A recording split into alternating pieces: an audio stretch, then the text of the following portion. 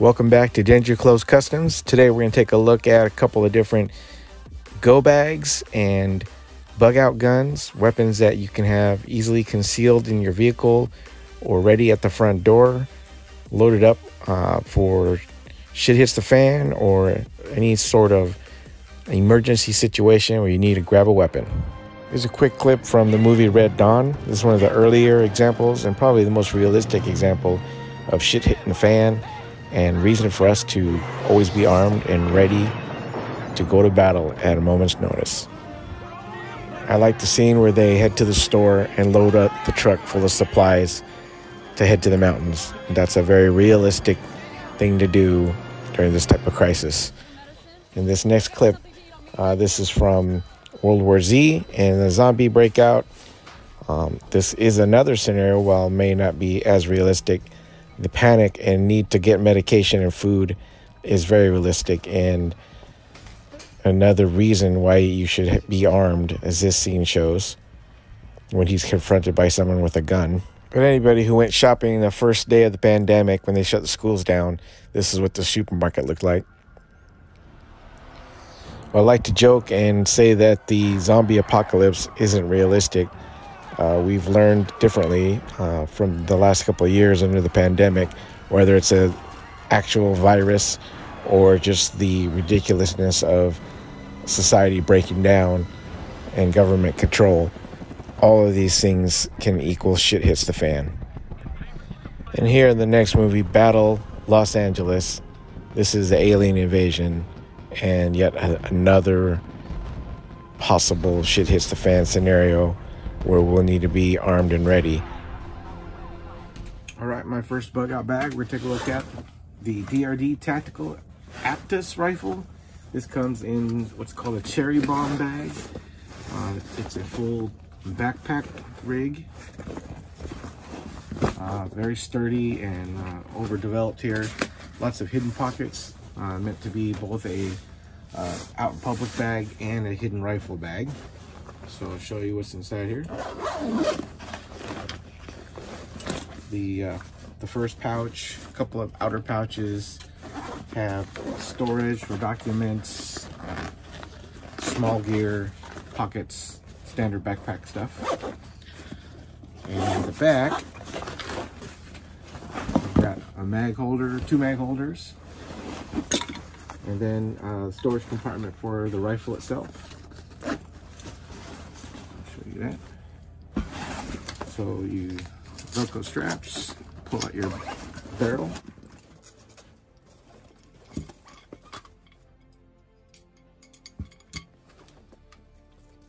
Pull out your handguard. Pull out your C-ring. And this rifle is meant to be put together in less than 60 seconds. I lock the bolt back, relieve some of the spring pressure on the barrel. There's a hole for the gas tube. Set that gas tube in there. There's a little rivet here. Stick that in the groove, nice and tight. And then it's just a matter of how fast can you screw this down, like so. And then you just drop your handguard on. Slides over.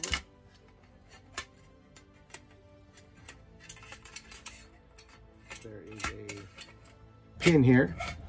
So you pull this pin, let you seat it down, push the pin in, and lock the receiver with this receiver lever, hand lever. And then the gun is ready to use. You've got an ambidextrous bolt release, just like on a regular AR.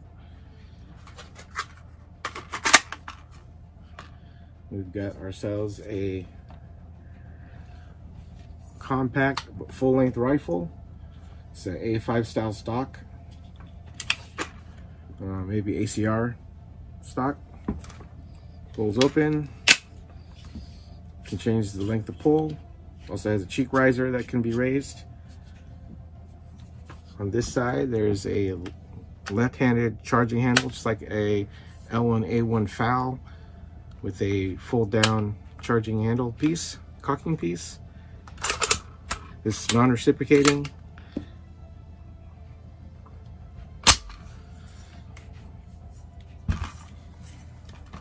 As you can see on this side, that is a fully chromed bolt.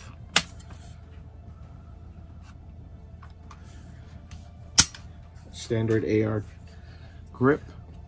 This one is the rubberized mag pole, and standard AR safety selector switch.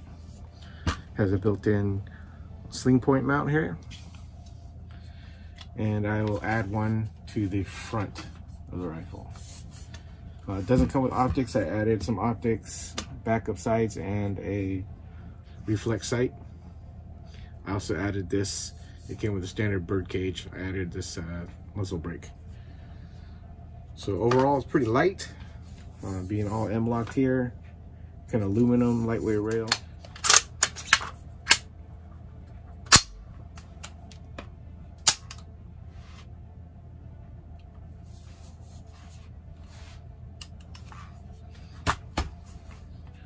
When you're done, takedown's pretty much the same. Just get the mag, pull down this lever, like that. Pop this pin, push from the side. Push this pin out. There you go to remove your handguard. Take the barrel off, you just unscrew this. Thread it on there very well to hold it in place. Plus it has that additional nipple there that goes into a groove. Keep your barrel straight, and gas tube straight.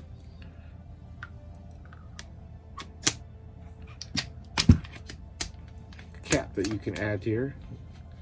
Thread this on so that it protects the end of your gas tube. Threads on there, keeps that all straight and debris free.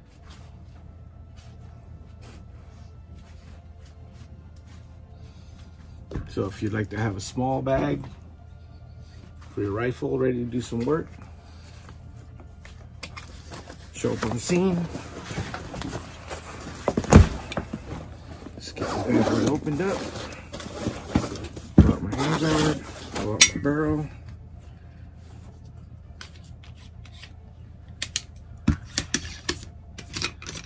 Take that nut off. Pull out the rifle. Charge it back.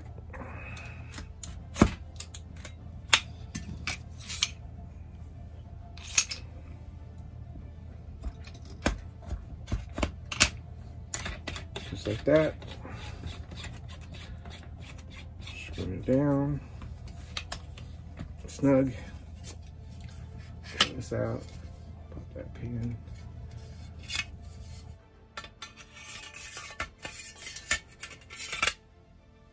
Push the pin in, flap that down, ready to rock.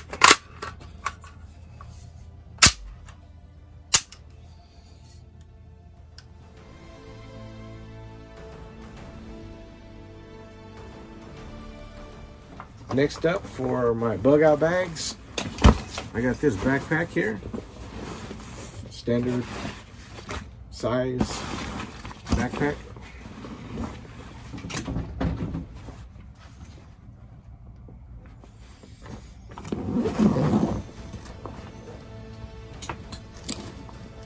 So in this go bag, I've got my weapon also in 2 pieces.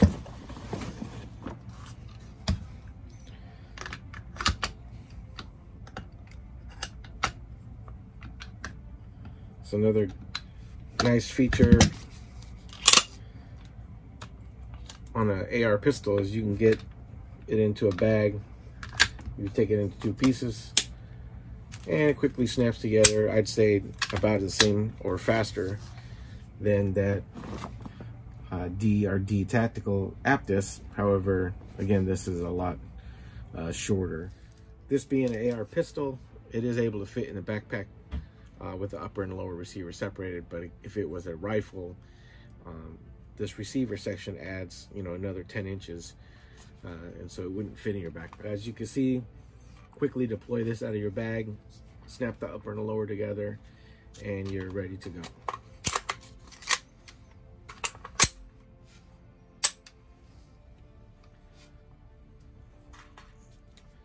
This has a Maxim arm brace.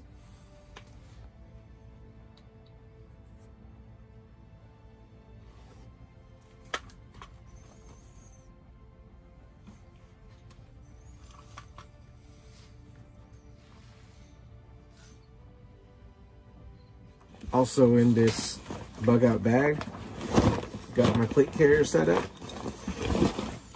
Now this is a one of many plate carriers I have set up, and this one is just sort of a quick get into a battle, get into a fight situation.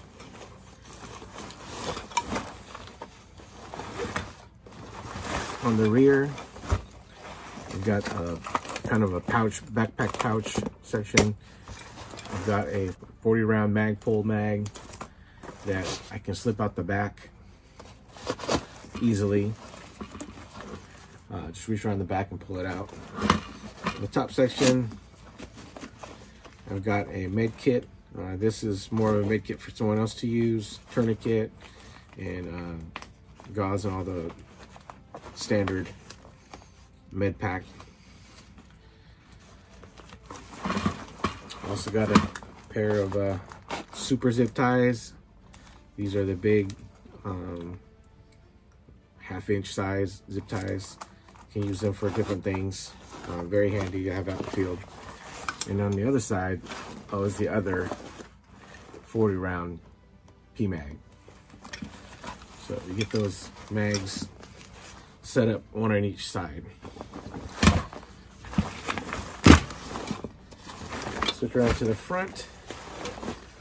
I've got one extra 30 round mag in the front here. And I have two here. I added some draw out to help me pull these out, pull outs. Handles. Got my handy dandy knife. So this is a kind of basic armored plate carrier. Sometimes I usually have a tourniquet in the front somewhere, a dump pouch, extra magazines for pistols, things like that. And on this one, specific to this package, I'm going to be, you know, probably have my daily concealed carry on me, but I didn't stack another pistol in here. I will eventually, but for now, this one's intended to use with this AR, so I maxed out with 1, 2, 3, 4, 5 AR mags, and this is a Kevlar plate, so it's about half as heavy as a standard AR 500 plate. I do like the Kevlar, it's a lot lighter. And I forgot to show also, I just put a 1-point sling in here for my AR pistol.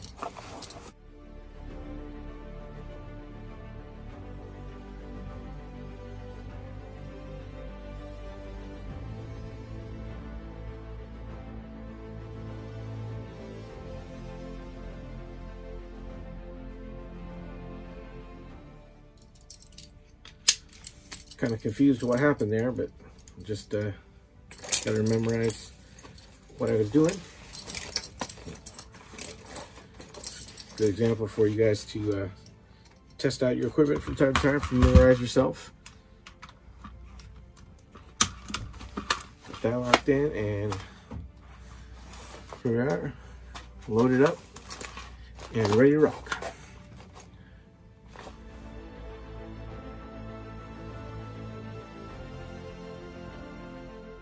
Another good backpack or kind of concealed Gobag type gun. I just got a regular backpack here. It's just a deep square backpack. Unassuming, it doesn't draw a lot of attention. If someone happens to see this sitting in the back of your back of your car. Pull this out of my backpack. It's a Sub 2000 by Kel-Tec, 9mm. Takes Glock magazines. Very compact for a full-length rifle, 16-inch barrel. So this one, you pull it out and you're ready to go. Magazine already loaded in there for the basic 17 rounder. And I strapped a couple of 30 round Glock mags on here. Get ready to work.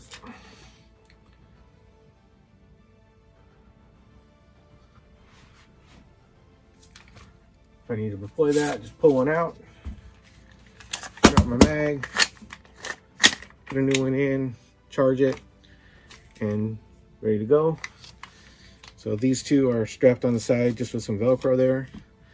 And on the bottom one, I'll show you, it's actually a Picatinny rail piece that I just glued onto the mag. And so this piece holds this on the bottom rail, and so you can just pull it off, pop it off, and also easily just to put it back on. So if I took this one off, if you didn't like all that bulky stuff on there, you can still run it with just one mag underneath. Makes for a good grip as well, doesn't get in the way.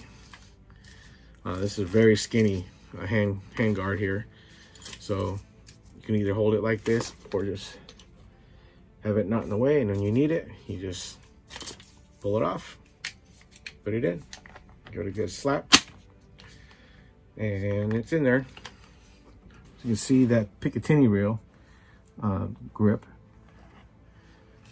ends right there, so it doesn't impede with the magazine.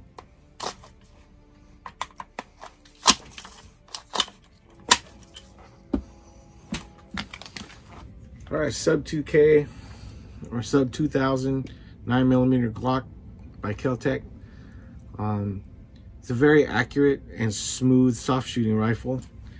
Out of all the 9mm carbines that I used, when I took this one out the first time to shoot it, I was just amazed at how accurate it was and just very little movement is happening.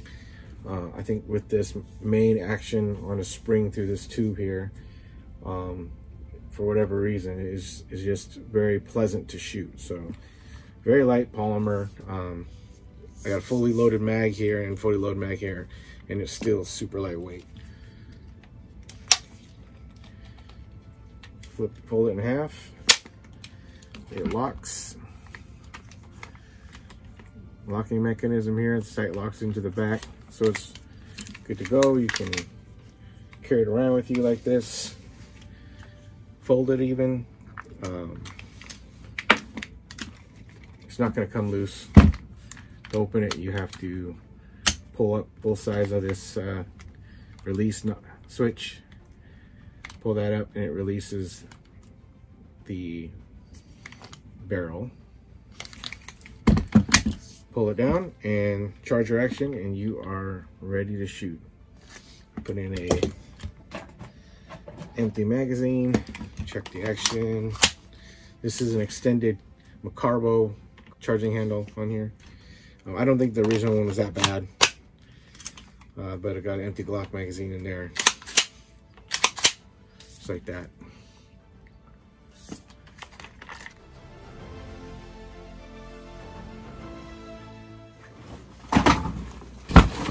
Next up, I've got a serious BugOut bag, Gobag situation.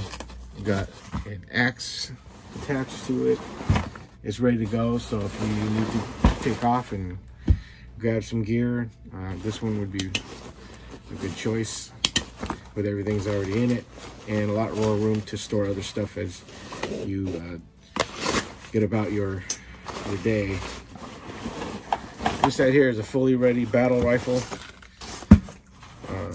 This one is set up with a sling and everything, good to go. Lots of ammo and mags. So you pull this gun out of there,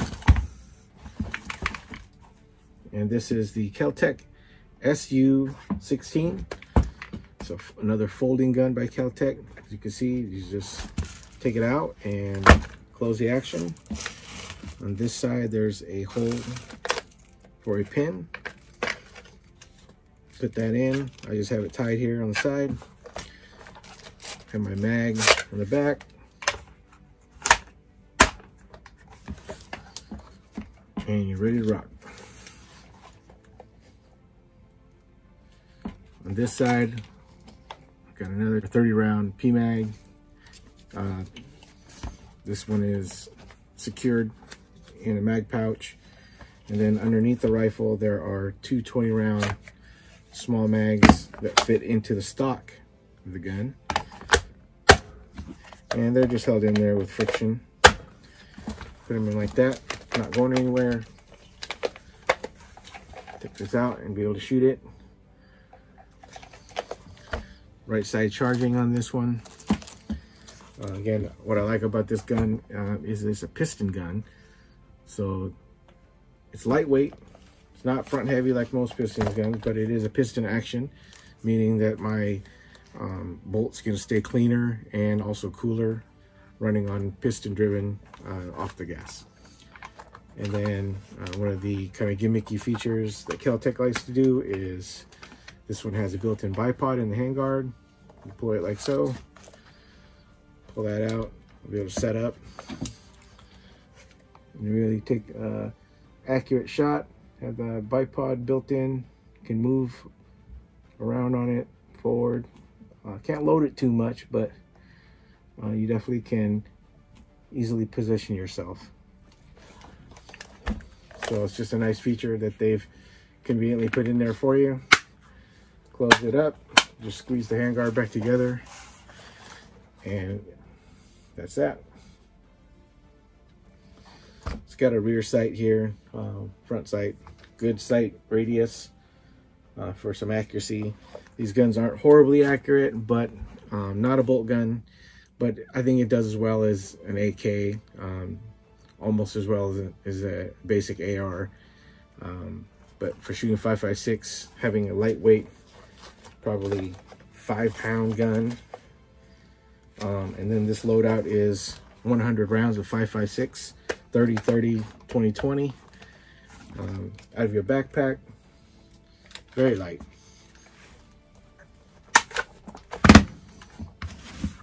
Take it, put it back. You just pull the pin out, and the action will fold. And this is the size that you'll be putting in your backpack. Nice compact section, put in the backpack, and you have a full-length rifle.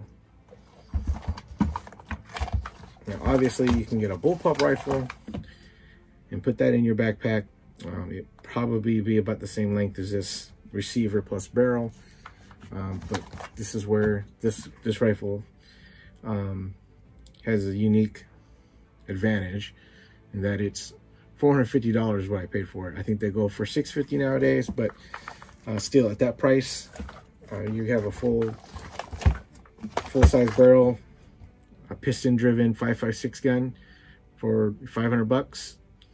I don't think you'll get that in an AR anytime soon. And I would also tell you this is half as heavy as an AR, very light.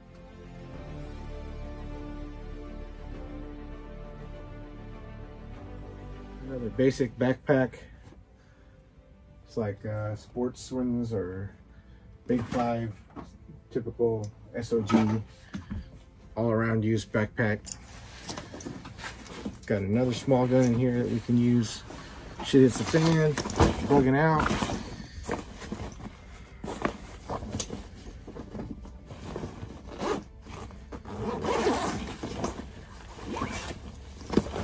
This is a Fight Light SCR AR pistol, 5.56.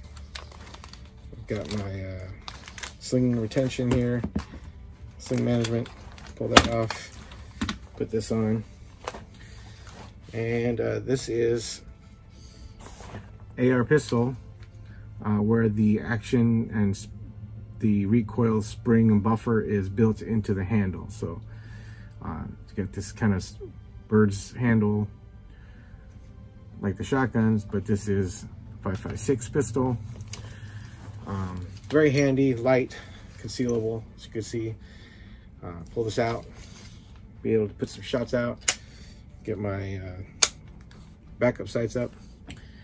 And so on this one, found there's several different ways to use it. Obviously, you can put it at chest level, turn on the laser, and just do some quick short action firing.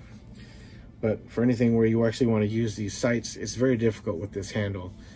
It wasn't, I think this is definitely a gimmicky gun. This was not intended to be an accurate shooter by any means. It's got a 7.5-inch barrel. But it is very compact and small.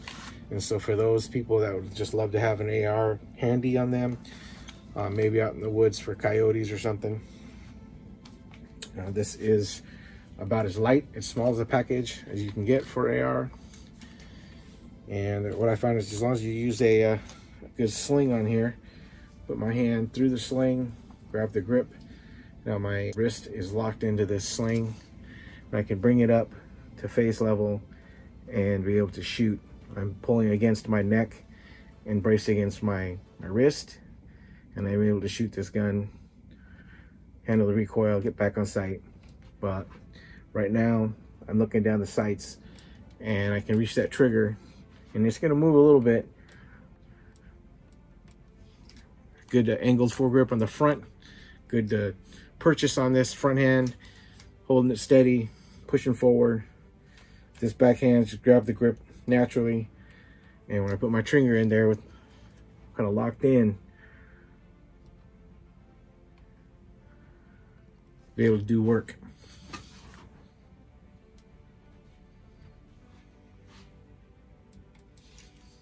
In your backpack, carry some mags, put my plate carrier in there, have a full 30-round mag. Same thing, you can hold on to the mag if you want. I like the front grip. Brace it up, be able to do some shooting.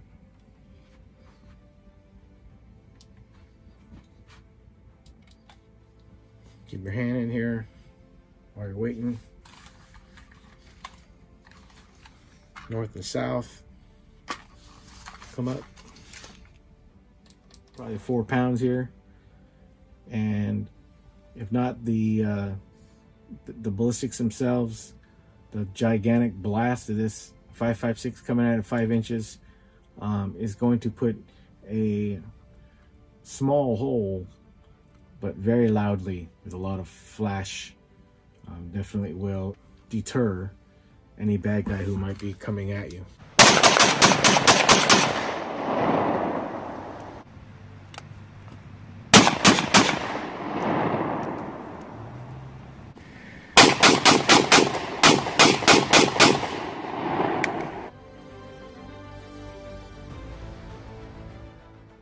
Next thing I'm going to show you a different type of BugOut gun. This system I have set up is not in a bag or anything, and it is a full-length rifle. Many of you know it. This is a emergency.gun. This particular rifle has been sporterized. They added a different front sight post to the front, and they added a kind of shaved down stock with somewhat of a pistol grip section here at the bottom. And overall, the stock is a little bit thinner than a regular Mosin stock. I did put this inside a Mosin stock, but with the front sight being changed, it didn't look like a Mosin, so no point in that. But also, it has like a different front sight system. This is a rare gun. You would think they were crazy for having made this into a sporter rifle, but this is actually a Remington, made in the US and then exported. So they were short on making Mosins, and they wanted some help. They contracted with an American company to produce Mosins, I believe. And so we have a different rear sight block on this weapon. This barrel for a Mosin is absolutely shiny chrome. It doesn't look like it's been fired much at all. So when they re-arsenaled this, or whoever made this one, put a fantastic barrel on it. So this rifle shoots and loads with a stripper clip. It's very dependable action, and this rifle cost me just over $100. So For $100, I have a grab and go type rifle. I would not mind having this in my truck, underneath the seat of my truck, locked up in the truck toolbox. But with this setup, you are basically armed and ready to go. This caliber can handle big game. You can hunt deer with it. You can take down predators. This is 7.62 by 54R, and so here's that round. And like I said, I got, you know, 1, 2, 3, 4, 5 rounds that holds at a time. Fill up that mag. Got extra mags here, or extra clips. This is why they call magazines clips, is these stripper clips. Push it in, load up, 5 rounds. So if I got a total of 5 here, 4 more stripper clips, so that's 20. And then each of these pouches holds another 3 stripper clips. So right there is 55 rounds of ammo of 7.62 by 54R. Not a bad start to have to run off and do any really kind of work or adventure. You'd be good to go with that much ammo for a little while. All right, so I got that basic USGI Army style bipod strapped to the rifle. So I'm out in the field and I'm about to take out this deer, pull this off, pull out my bipod, set on the barrel, and I am ready to fire.